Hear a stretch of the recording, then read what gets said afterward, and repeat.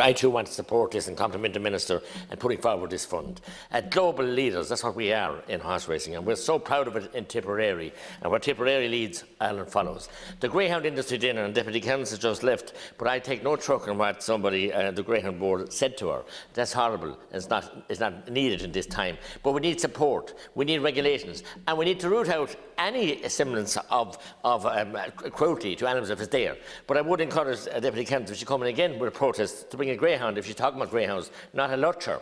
I want to salute the men and women, and there are many women involved in the greyhound racing and greyhound industry in Tipperary, and families, and it's the vital lifeblood of their community, and the enjoyment they give them to others, and the amount of funds that are raised at nights at the dogs and race meetings and everything else. So we're going to cut off our nose despite our face. And I said this last week, and we're going to be a utopian country here, with wasteland, with no industry in rural Ireland, and we'll be all, smoke marijuana or something. Is that what we're aiming for? I mean, it's a silly and childish and pedantic way to look at an industry that's so vital to our economy. We must support it. And support the men and women that are in it. By all means, have proper regulations and reform the Greyhound board. It's badly needed a reform, Minister. Thank you. Thank you.